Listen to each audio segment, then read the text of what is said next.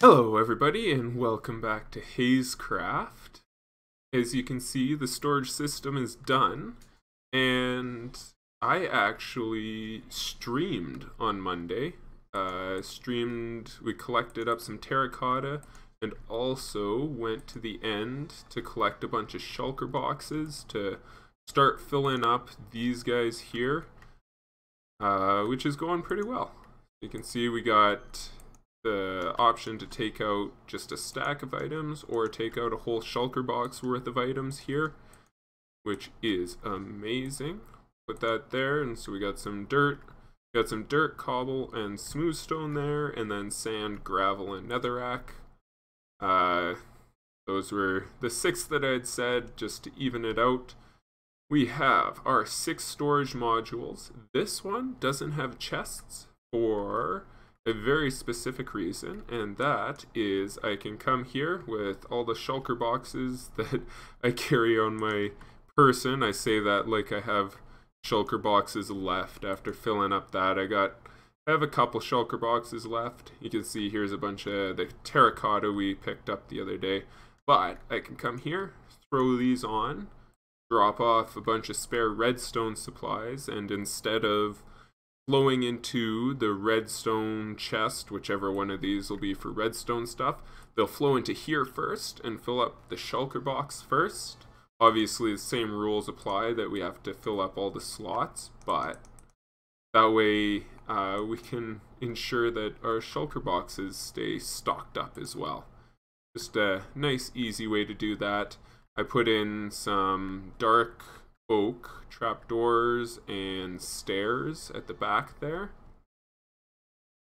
and that's sort of to box it in and give it this dark background. You can see with these other ones we do sort of have some stone through there, but I think once we build the facade, those will be mostly hidden, and I won't mind as much as this one where we can just clearly see through the hoppers. We also went to the end on the stream, raided some end cities, like I said, got all the shulker boxes, also got a decent amount of gear. I think, yeah, both of the chest plates have Curse of Vanishing, but they'll get used. Got some mending leggings, 2 pairs of mending leggings, some other decent, like that shovel just needs mending and it's perfect. That just needs efficiency 4 and one other enchantment, so some very good stuff. Also more than a stack of iron, and we're going to use that to make, yeah, sure, 12 hoppers. So here, this will be the input chest to our system. Use a trap chest, that way I can throw things in there and it won't suck them up immediately. I did put that chest there because also in line with this there's a hopper minecart there, so in theory you can put a shulker box on and it'll suck it up and then take the shulker box as well. So we'll have to wait for that to come around. Pull some of these out of there. Yeah, so and then there's also somewhere down over here is another one of these blocks there. That block there, there's another hopper minecart there that'll just put it into this half here. And the plan for today, we have input for this system. I also want to make output for this system, and that's going to involve tearing up some of this dirt around here. And a while ago I made a tutorial for a garbage can chest, so I'm going to try to remember how to build that here. So that's actually easier to remember than I thought, and I can put a link down to my video in the description. But here is the basic principle, and I guess we're gonna have to do some hopper magic here. I think if we go like that, we're gonna have to figure out how to get, I guess we can come sort of like this. I don't know. We'll have to figure out how to get the hoppers in there. But the basic, how to get that feed in there. But the basic idea is, and maybe we just put it in from this side. Basic idea is you have item flow in here, and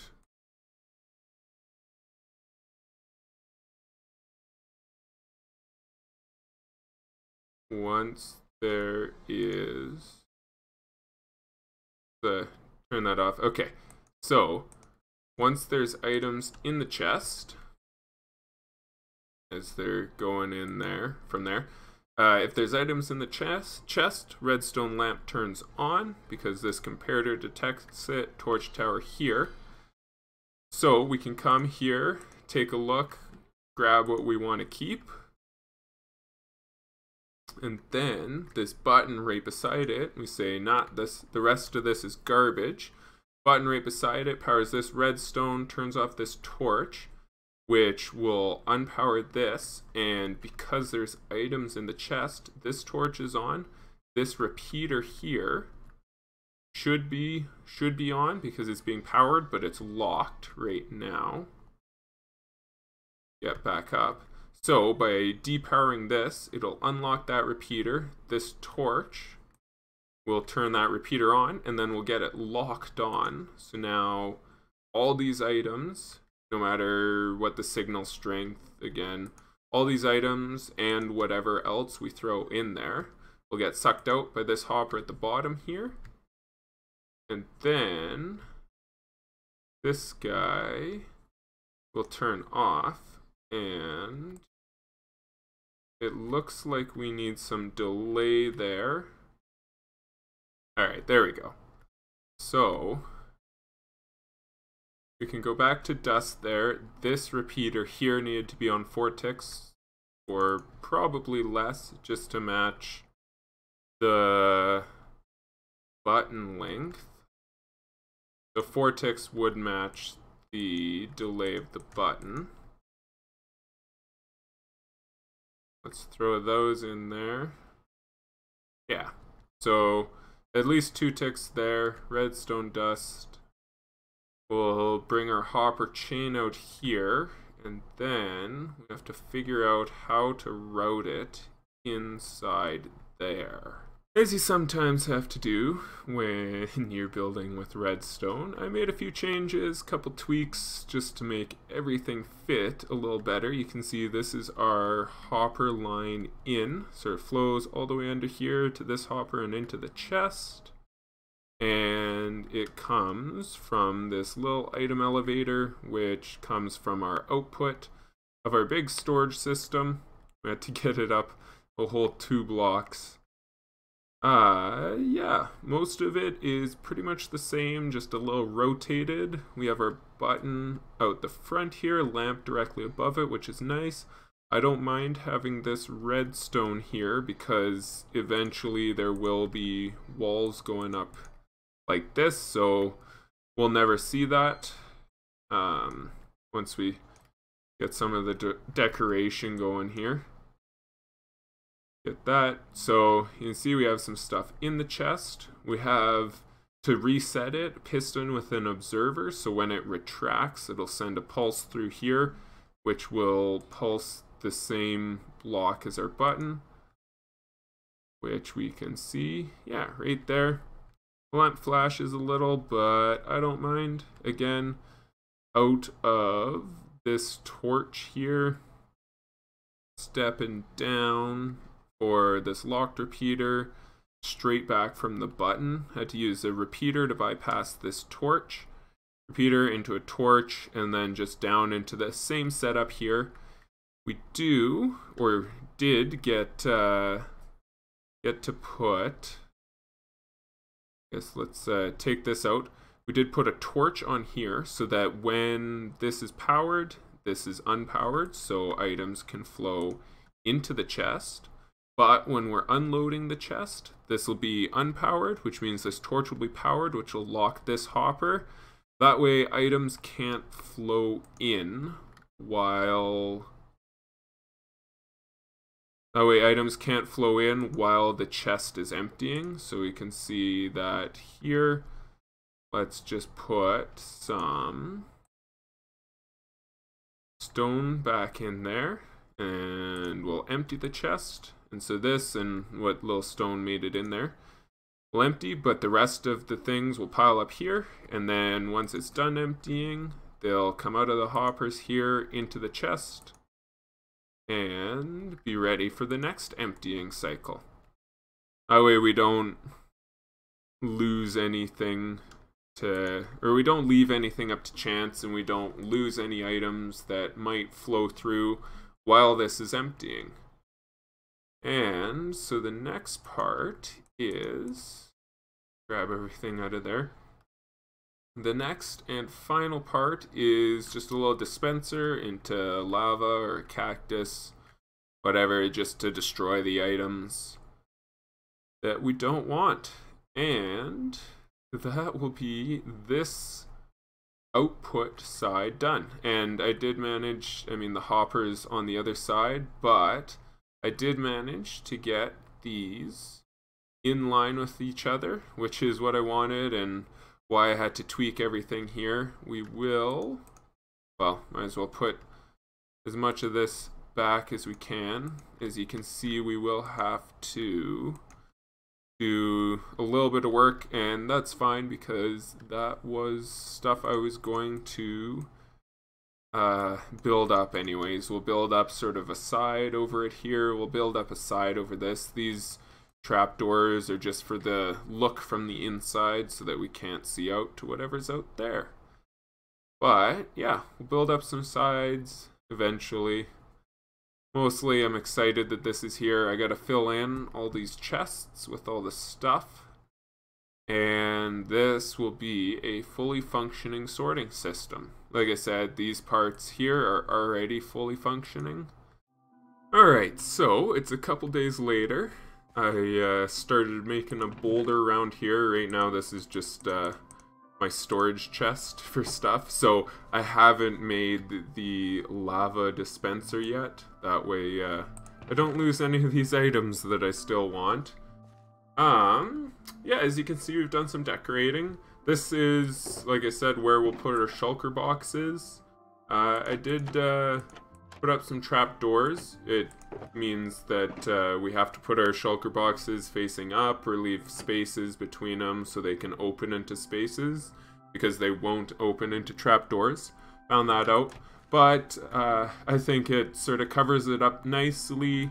That way we don't have to look at all the hoppers, but we can still access all the hoppers and all the spaces if we open the trapdoors. So it's not completely covered up, but it looks good.